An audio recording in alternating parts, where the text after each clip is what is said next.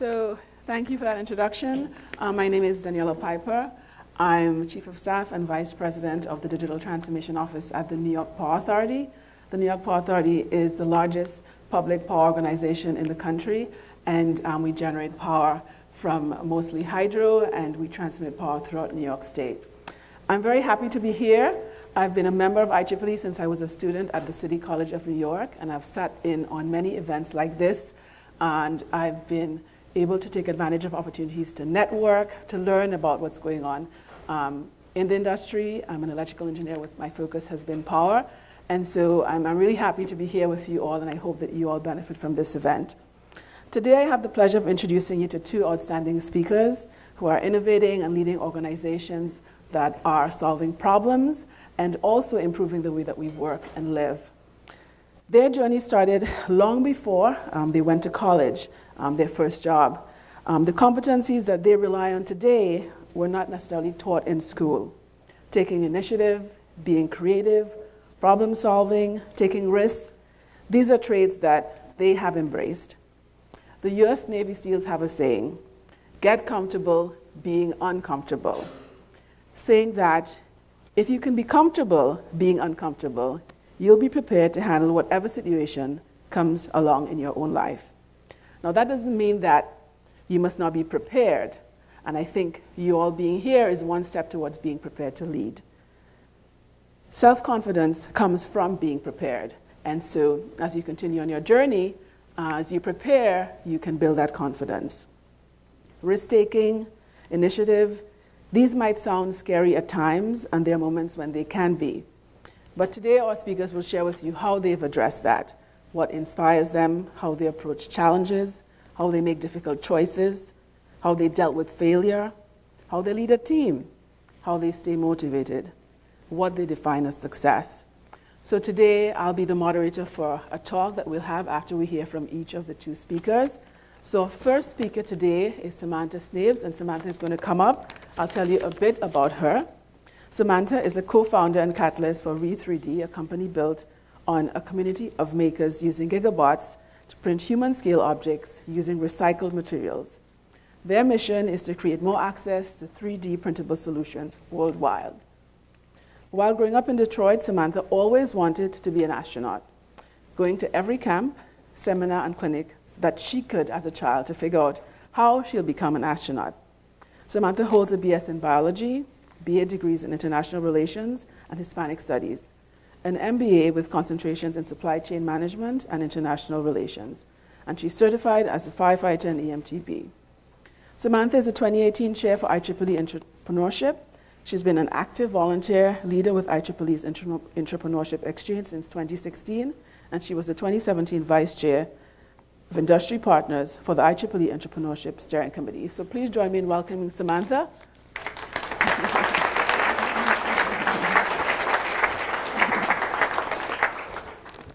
Thank you all for the opportunity to speak today. This is a really tough act to follow. I did not invent a digital camera, and you know, I actually don't even consider myself to be that great of a leader. So it's an interesting position to be in to talk about leading. What I can tell you, though, with confidence is I've always aimed for the stars. As Daniela shared, I've always wanted to be an astronaut. It's one of my first words. I always told everyone when they asked what I was going to be from a little child that I was going to go up there. And I don't know why, there's probably an episode on Sesame Street. So I grew up in Detroit and had the fortune of going to space camp and then getting a book of all the astronauts in the US. And I'm 37, so as you know, Prodigy stood up, and AOL, I'd Google them and get their phone numbers to the white pages and call them at dinner and say, okay, so what do I do? How do I become an astronaut? And you know, when an 8-year-old calls you at dinner and you're an astronaut, I guess they feel like they had a soft spot for me and said, well, you got to go to college. So I figured out how to go to college. I took a little tour around the US as I hacked that. And about halfway through my college experience, I met another astronaut, or a couple back in Detroit, who had provided some mentorship as I was growing up. And I said, okay, so I'm going to college. How do I become an astronaut now? And they said, well, you have to get some research experience. And they encouraged me to major in a science degree, which I was terrible at. And I said, well, how do I do that? And they said, I don't know, ask your professor. So turns out, earlier in your career in college, you're supposed to start to petition to get into the lab, and I was a little late for that. So I started applying to, reaching out to my network and applying for opportunities locally in Detroit, and ended up at a startup in Ann Arbor. Little did I know they were working on this DARPA grant they had gotten. I didn't know what DARPA was, in order to buy a really expensive microscope they needed for their laboratory. So it was actually a competing technology to what they did, and the project was off to the side and wasn't doing very well. So they let this college student work on what was an artificial immune system for the Super Soldier project. And it turns out about the time I came on, things started to go a little bit better, and it was at the end of phase 1, so the Army came in and said, you should keep doing that, and gave us some more resources so the lab could buy another expensive microscope. And at this point, they kind of walled me off from the rest of the company and said, just keep there and be happy for the next couple of years. And we made it to the end of phase 2, and little did I know, in DARPA, phase 3 is commercialization.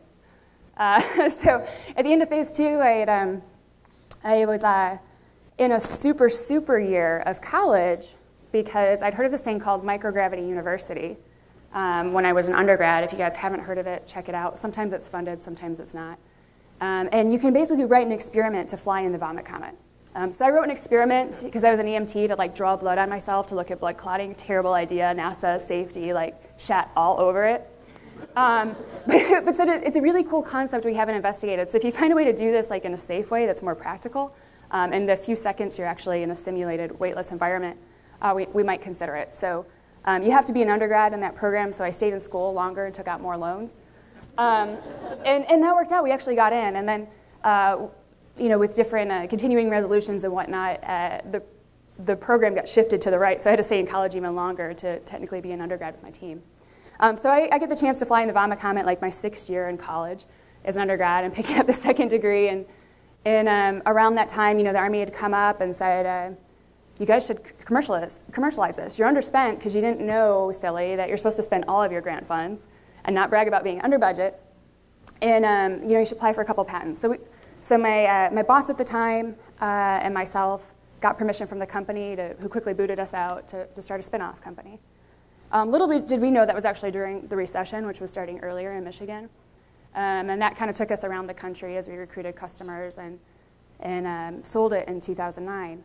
After Microgravity University, I had a chance to run that experiment more times with other student groups I would come to mentor, got to know some friends in the agency, and so when the company was up for acquisition, my peers at NASA Johnson Space Center Space Life Sciences invited me to come and support some really cool initiatives they were working on in innovation and big data. That was really cool, but the coolest thing about working and supporting NASA Johnson Space Center and then NASA headquarters was getting involved with an organization some of you might be familiar with called Engineers Without Borders, NASA Johnson Space Center. And it's so cool because you get to go with NASA astronauts, who I clearly adore, and scientists and engineers and rocket scientists, and you go down to supply-constrained areas, and you get to translate lessons learned from living and working in space to these environments. So one project that I got involved in was a solar fruit dehydrator. And it was interesting because when we went to Rwanda, we saw 4 things. We saw, and then beyond to Central America, I saw a lot of plastic waste. I saw high unemployment. I saw a huge frustration on the dependence on others, outside groups like us, that didn't understand cultural fit and the right voltage and all these other considerations. That's why so many of these projects don't work. And then most importantly, we saw that people were super innovative. Around the time too, the maker movement had stood up, and I'd had the honor of speaking and representing NASA at some of these efforts. And we had used 3D printers professionally, and now some of the people on my team and my co-founder Matthew was using a little printer bot he had gotten, one of the very first ones, at home. And we thought, golly, why don't we just get open source 3D printers for our friends in Nicaragua and Mexico and Rwanda and Uganda and let them just make their own stuff, right? So this is what we set out to buy. And this is largely what the market still looks like today. So on one hand, you've got these small scale systems that are great. The stuff only fits in your hand. It's not super functional. And on the other end of the spectrum, they're super expensive even when they're at an industrial quality. And that leaves a huge gap, and now it's a $37 billion market projected to be at 2023. So I printed a little tiny toilet And we proceeded to take, I think, selfies at bars around NASA Johnson Space Center and started to share this concept with our friends to make a large-scale, affordable 3D printer that would eventually be powered by garbage. And we shared this online and with the Instructables community and the maker community, and we started to get a little following, applied to a couple competitions, and then one of them finally picked us up. In 2013, it was called Startup Chile. They gave us $40,000 to start or scale our idea in Latin America. So I quit my job first and moved to Santiago with a contract with our team that every 6 months, another one of my teammates would suicide from NASA Johnson Space Center and on board as well. And my co-founder Matthew, who's brilliant, said, I think printing from garbage is really hard, but we can make the large-scale 3D printer quickly. I'm going to do it in 8 weeks. I said, great, I'm flying to Santiago. You build this in your house, drive it to South by Southwest, because I heard that Startup Chile was going to have a booth there, and I'm going to launch it on Kickstarter and figure out how to do that. And it worked out. It wasn't pretty, but the doors opened at the convention hall at South by Southwest in Austin, Texas. Matthew had to disassemble the printer because he realized that version didn't fit through his door, and then reassemble it live in the convention hall. It was super stressful. But an editor from TechCrunch walks by as soon as the doors open, and I started this hashtag called Damn You Amazon Payments with Kickstarter online from Chile, like trying to get the thing approved in time. And Kickstarter and Amazon finally let it go, and this editor from TechCrunch walks by and announces that 3D printing has officially gotten bigger than a bread box. We were funded in 27 hours, got $250,000. Fast forward a couple of years later, we had to figure out how to do R&D as a bootstrap company, but did a couple more Kickstarter campaigns and some pitch competitions and grants, and have been able to basically Ponzi scheme and now run a legitimate small business. We're manufacturing in Houston, Texas. So this is what Gigabot looks like today. Starts at 2 foot cubed. We only go bigger and under $10,000. We have a commitment as a social enterprise. That's how we see ourselves to the community. Everything's designed around what we think our peers in these extreme use cases might need. But the customers are actually, MD Anderson Hospital, and what we found is that people are problem solvers globally, and that's super exciting to us. So unfortunately, we had a little blip this last fall where our factory was hit by Hurricane Harvey, and then our outpost in Puerto Rico that we'd opened to demonstrate this technology in an island got hit twice within 14 days. And what's fascinating is, you might think that would set back an open source, socially driven bootstrap hardware company that's really in the minority of what is postured to be a successful business. But that's where our growth really began. We won an NSF SBIR to modify our technology to be able to print from trash. We won a $1 million prize in Madison Square Gardens for the Global Creator Awards with WeWork and a series of other pitch competitions. We were able to do first 3D prints for the hurricane recovery, and then to secure our first customers in Puerto Rico, thinking about really out-of-the-box things. And our team came together in new ways, and we opened our 7,000 square foot factory. When we were in Puerto Rico and offering the printer and in Houston for individuals impacted by the hurricanes, we started to get exposed to these use cases we'd never thought of before, like scanning real coral reef that was damaged and then printing it to be able to recruit an ecosystem in less than 4 weeks. And we saw trash that we'd seen all over the world, but now we saw this influx of water bottles coming into both Houston, Texas, as well as Puerto Rico, and saw how municipalities were struggling with what to do with all this excess plastic waste. So that continued to make us more aggressive about modifying the printer to directly accept plastic waste. Originally thought we would repackage it so the printer could take it, and then we thought, why don't we just take trash directly? So thanks to some of the awards we won in January and the support from the community and helping us get through those hurricanes, it actually turned out to be a really great thing. We had a lot of recognition. Actually got to print the DeLorean for the movie that'll be coming out in a year. That was pretty cool. And we did it. We started off with pellets, and then we sent the printer up to be validated at Michigan Tech University and launched it on Kickstarter. And during that period of time, this last fall, we actually found a good print with regrind or flake in 4 kinds. So we just submitted 2 peer-reviewed publications we authored last week that'll be coming out, and we'll have some big announcements in the next couple months, and are trying to share everything in an open way. And we've been fortunate, though, to get some support from the community, like Megan Smith, a former CTO from the White House, and organizations like Dell and enterprises who are thinking about what it means to lead through impact and what it means to do good and to do well. we were super confident we could do it because we felt like we had the knowledge, know-how, and network, and 2 amazing advisors from Silicon Valley you might recognize. But more importantly, we were inspired in our mission by our community, by our product, by what we saw as a real need. And for that, to us, is what drives us forward. You know, at Re3D's core, there's currently no astronauts on our team.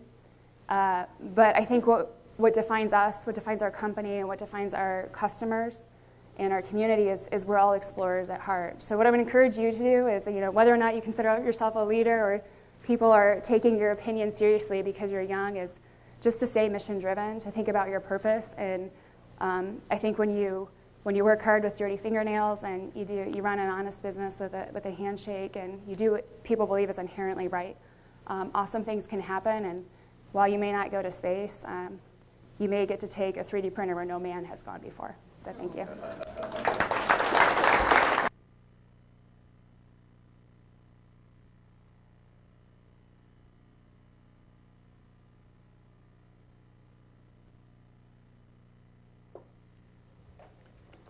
So we'll hear now from our next speaker, Krinar. Krinar Kamoni is the founder and CEO of Type Inc., which is a Boston-based startup that uses cellular connected sensors and a cloud-based software platform to give manufacturers real-time visibility into their supply chain. With over 10 years of experience developing innovative chips and RF systems, he's worked at a variety of startups in the wireless chip space. He's consultant for Fortune 500 companies on chip and system-level wireless design and filed several patents. Krinar says he's had the entrepreneur bug since he was 14 years old, living in Pristina, Kosovo. What began as messing around with a group of friends on computer programming grew into joining a startup following the Kosovo War. Krinar earned his MS in electrical engineering from Tufts University and his BS in computer engineering and mathematics from Norwich University, where he served as president of Tau Beta Pi Association Vermont chapter. He's been president of the Norwich IEEE student branch and support coordinator for IEEE Region 1 Student Activities Committee. Please join me in welcoming Krinar.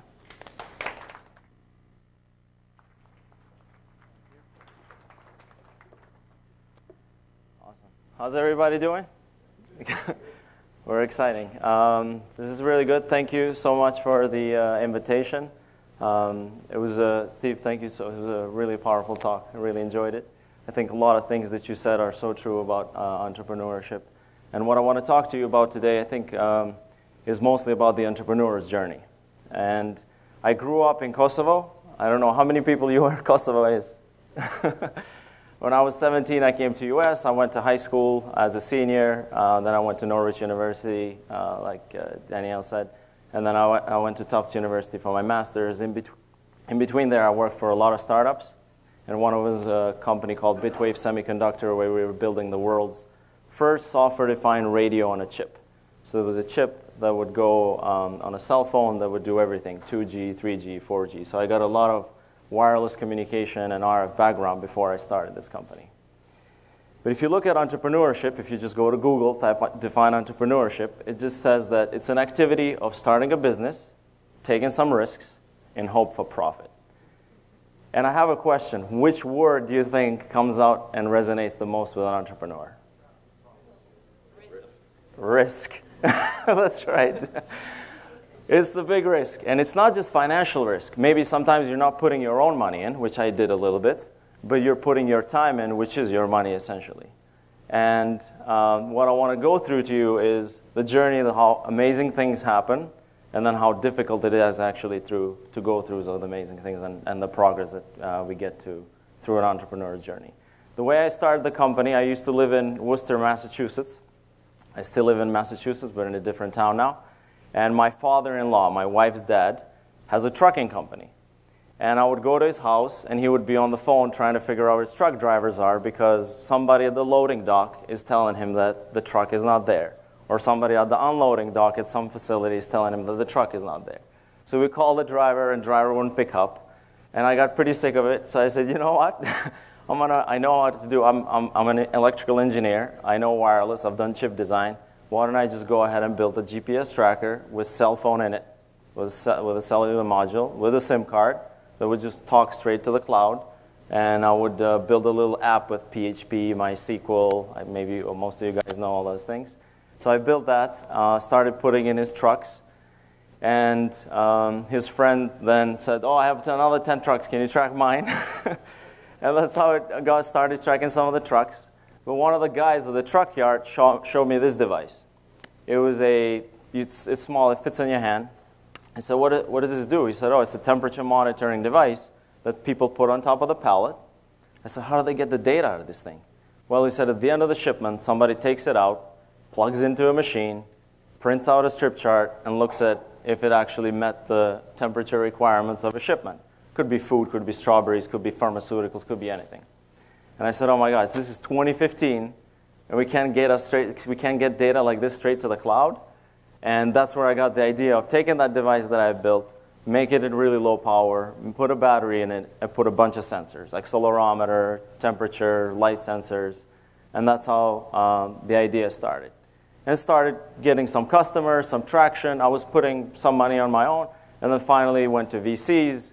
To date, we've raised $5.5 million from venture capital in Boston. We've signed up amazing customers like Nokia, Merck, Ford, Total, RFS, Desktop Metal, who are tracking shipments. And the idea is tracking base stations all over the world because they want to make sure that those base stations are getting on time and in a good condition. Merck's tracking various chemicals. Ford's tracking model cars. Total's tracking mining equipment. RFS tracks antennas and cables. And imagine how many other companies out there globally who need to track stuff. They know where maybe it gets to a port or it gets to final destination, but they don't know where it is in real time. They don't know if a delay happens, and they don't know in real time if a damage happens. And that costs them a lot of money. So that's what we're helping companies with. And our team has grown. We're almost 15 people now. One of the employees, Rob Weiss, actually is an IEEE member. I think he might have given a talk or was in a panel yesterday. And it's been amazing. So this is one version of the story where everything goes great and everything's been amazing and how easy it was. Oh, we can raise capital, we grow the team, we got customers. But what does actually happen? When I started the company, I was doing consulting. I had quit my job. I was doing some consulting for some Fortune 500 companies on wireless communications. I was taking half of that money, putting into my family, which is, I had a wife who was pregnant with our son. He's now 2.5 years old. And my daughter was 3 years old back then. It was really difficult for me at that time just to get up and say, I want to start the company. But I think I totally agree with Steve. If you want to do something, you just do it now and you act. And I did. It was difficult, but I did it anyways. I really believed in what was going on and that this was going to be something that's going to scale, and I really believed in that vision and didn't let that stop me. So when you go inside of a truck, I would go and put in this device, as you can see there. I would put it in the truck and hope that it works. I would write some firmware, put it in the truck, let it go. An hour later, when the truck left, I would get no data. Truck would go for 2-3 days down to Ohio, up to Maine, in Chicago.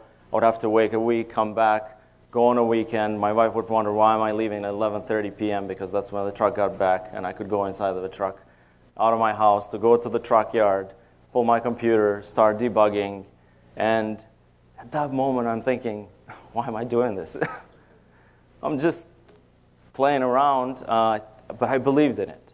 And there's a lot of times as an entrepreneur where a moment like that is going to come to you, and I should just go get back a job or go make a living somewhere and make more money. Here, I'm not making any money, but I still believed in it. And you don't want to give up. And that's one thing that, if you look at the trajectory of how great things are, sometimes it's really difficult. And then there's bugs, there's plastics that are melting inside the trucks. But it doesn't matter. You just kind of learn on the job. And sometimes I think, you know what? Even Steve Jobs, even Bill Gates, even Jeff Bezos, you don't think they had bugs in their software in the beginning? They had a ton of bugs. I'm sure they still have today. So it doesn't matter. You just keep going. It's parts come in, and I used to make some parts come from China, and they would be totally not working, maybe 1 out of 10. So my yield was maybe 10% if I was lucky. It's just a lot of things I had to learn from the beginning. Even I'm an electrical engineer, but when you're trying to commercialize something, when you're trying to mass produce something, when you're trying to actually make it and put it in the field and let it run there for days through different temperatures, that you just learn a lot. And finally, we got to customers that actually wanted more, so we started scaling. And you're just trying to have fun. When you have small victories, like this one here, when we build like 100 or so, more than 100 devices. This is Rob and myself and Rob's basement. And I was building these in my basement. And we were grinding tools. Our 3D printed cases were not so good. It was just, it doesn't matter. It was just try to, let's make it fun. You're always inspiring. You always try to make it fun because you know that this is just a small hurdle. This is just a temporary thing, and it's going to get better. And to raise money, it's not just I walked into a VC firm, and they said, oh, my God, this is amazing. Here's a check. Here's $1 million. Go do your thing. We had to actually pitch to a lot of VCs to get to the point where we were. Pitched to a total probably of 61 VCs through email or phone calls. We actually pitched 20 pitches to various VCs in their offices with their partners. And finally, we were able to get almost 3, but we got 2 term sheets. So term sheet is something that says, hey, we're giving you this much money. We value your company this much. And that was our first seed round of more than $3 million that we received. But it takes a lot of knocking on the doors because the investors have their agenda. Maybe they don't care about supply chain. Maybe they don't care about logistics. They want to invest in the next maybe digital camera, or they want to invest in the next Google, but that's not my company. Maybe their timing is not right. Maybe they just finished their fund, now they're doing another fund, and they just don't have any money left.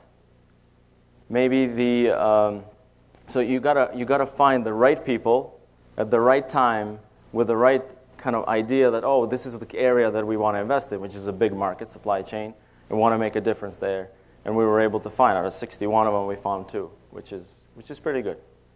It's like sales. You knock on a lot of doors, and finally somebody says, oh, this is the right time, I need this product today. When I tried to find my VP of engineering, it took a really long time. I didn't want to give up. It's really important when you hire people, make sure you hire slow. Because when they come in, it's really difficult for you to understand that this person is toxic or this person is not right.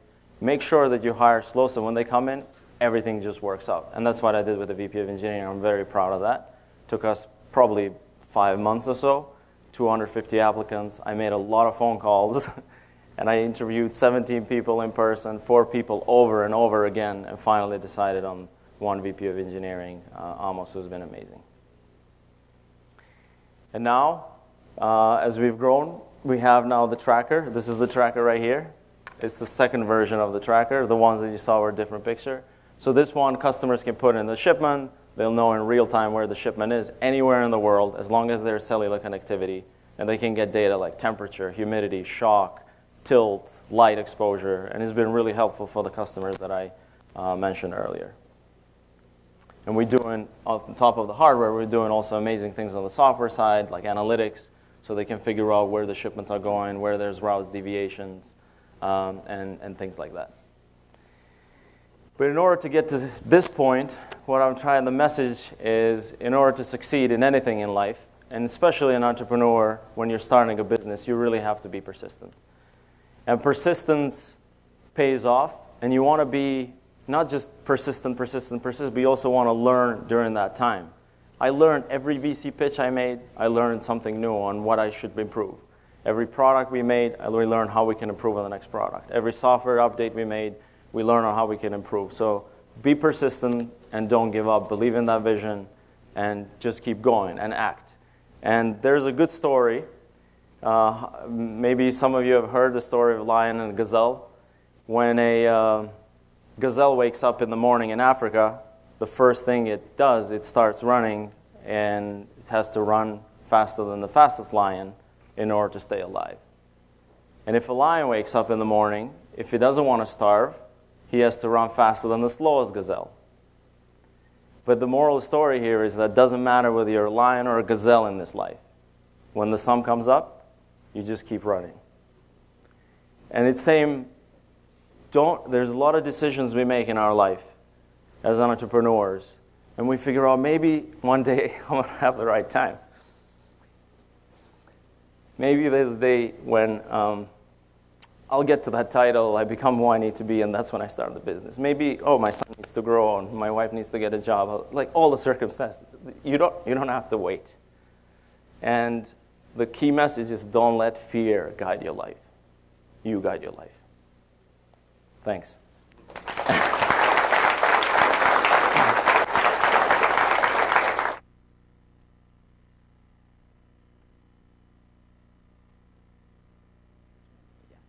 So Samantha's going to join us up on the stage. So thank you again to Kunar and Samantha. So now we're going to have a chat. We're going to be taking questions from the audience, so you're going to be part of this discussion. And so I'll start off with a question. So Kunar, you talked a bit about how you were very patient in selecting your VP of Engineering. And so my question is about how you form a team and how you lead a team and how you keep a team motivated. I'll start with Samantha. Can you talk a bit about, you were driven, you knew what you wanted, but we can't be successful alone. So how did you go about identifying the people that you wanted to work on your team, and how do you keep them as driven as you are? Yeah, so I think it's changed over time. With this venture, we were basically a club within a club, if you will. So I had worked with my co-founder Matthew, actually in space life sciences. We were contractors for the same company, and our peers. And then we were also after hours volunteering with EWB JSC and traveling, for up to 3 weeks at a time in outside of the Space Center. So I mean, when you have diarrhea together and you're sharing a composting toilet, and drinking beer in the hills of Rwanda, and solving really tough problems for NASA Johnson Space Center back home, you get to know each other really well over the course of years. And then EWB started to kind of kick us out and call us Black Ops when we started to really run down this printer vertical. And so then we had this club within a club, and then we were sharing this concept online, and we started keeping minutes and meeting up once a week or once a month. And so the long answer is I basically co-founded the company with our peers, and then we had this contract that every 6 months someone would quit their job and come full time, and that meant with no salary. And then once we ran out of co-founders, when we had done Kickstarter, we'd gotten a lot of visibility. People were really excited about 3D printing, and we realized we had to stand up a factory. And so friends of ours through the space community would come in with their children and just help us on the floor, start cutting parts, figuring out inventory staging, shipping, stealing boxes from the back of Kroger's garbage to pack the stuff up. And so it was really a community-driven project. It was our peers and their friends who were locally based around us. When some of them wanted to work for us and we realized we had to start paying people, our hourly team we paid from the beginning, but the rest of our team we said, anyone that'd be in a salary type role, we said you had to work for the company for 6 months for free. And that was a good litmus test. And then as we started paying everyone up front, we would do what's called a test project. Currently, we're in hyperscale mode. We're hiring. You have to have a 3D printing background. By that, I mean I want to see something on your phone you're really excited about, you just made recently.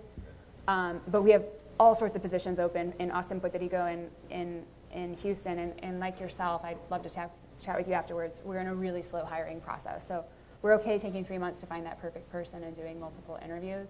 And we're getting a lot of mentorship from the accelerators we're in how to hire effectively. And if one of y'all end up applying, please give us feedback, because we could certainly do it better.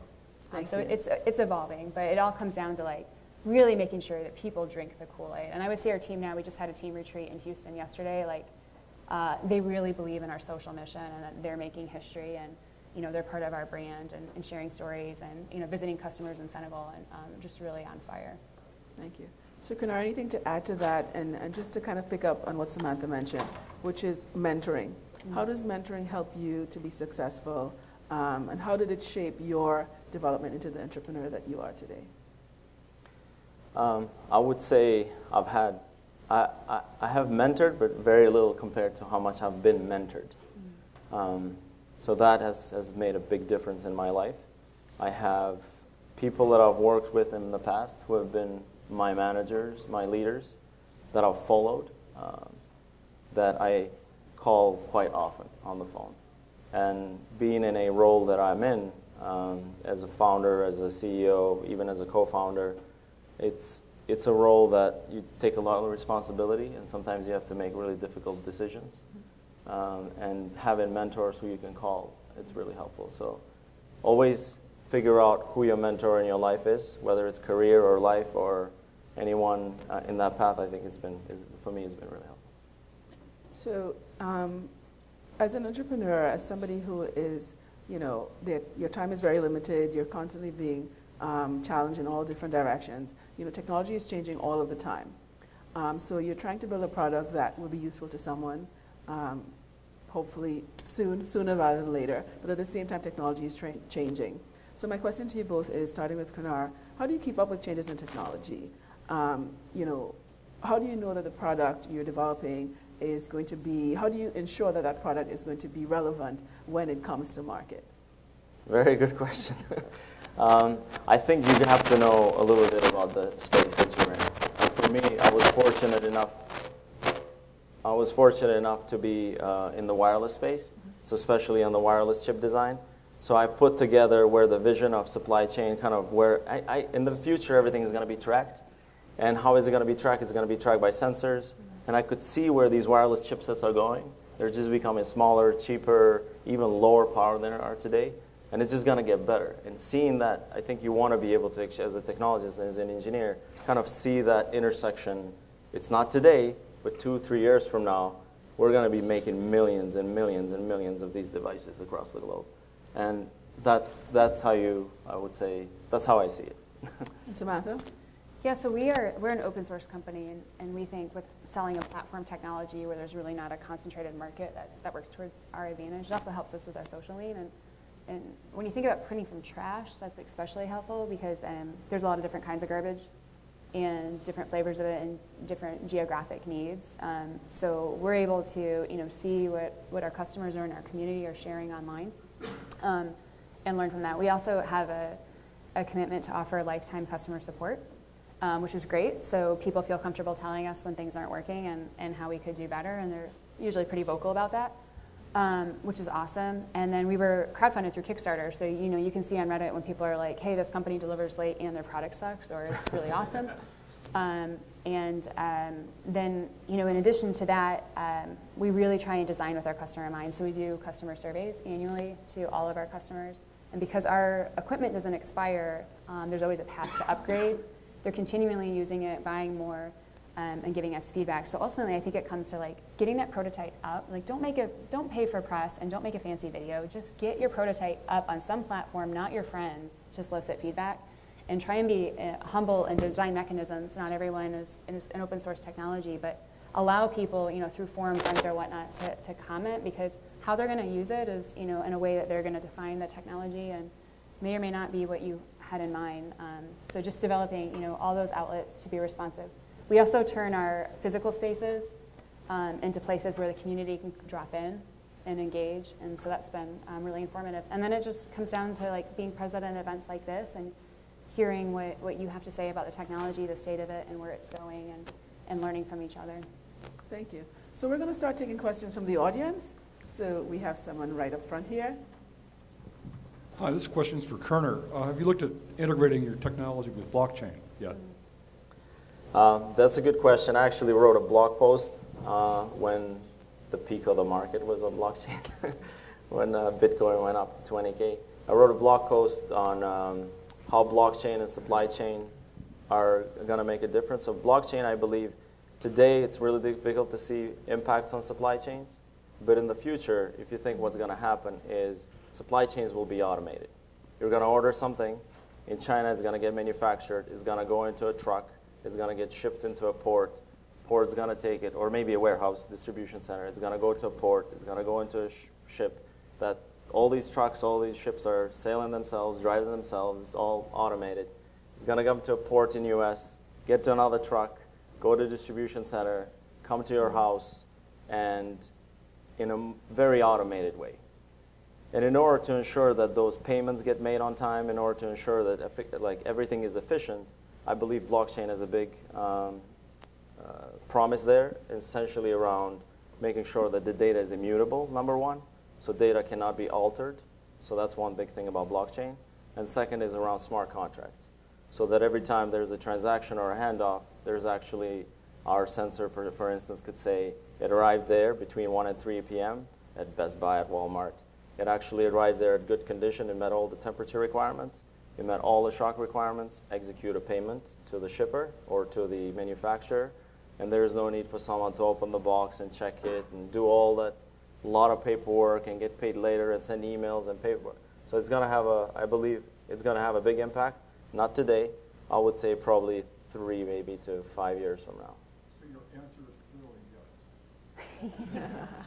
Okay, we have another question from the back. Yes? Hello, my name is Tom Seal. Thank you for such a nice talk, both of you. And my question is focused more on the balance of risk and the technology side. So, especially Krunar, when you said you started making the chip on your own, and you know fab these days is not cheap. Fabrication, mass fabrication is not cheap. So where do you find that balance, like where do you decide that, okay, this idea will work and can go in mass production and needs that investment? So I don't know if you get my question, but how do you find that fine balance, fine line was what I'm saying?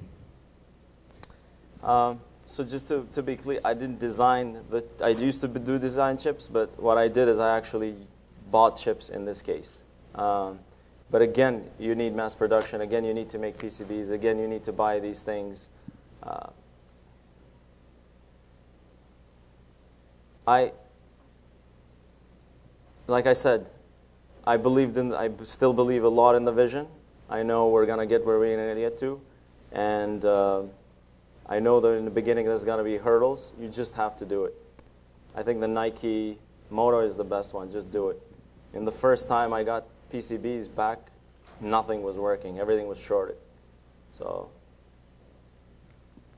I mean, that's how I look at risk, and just keep learning and keep doing it.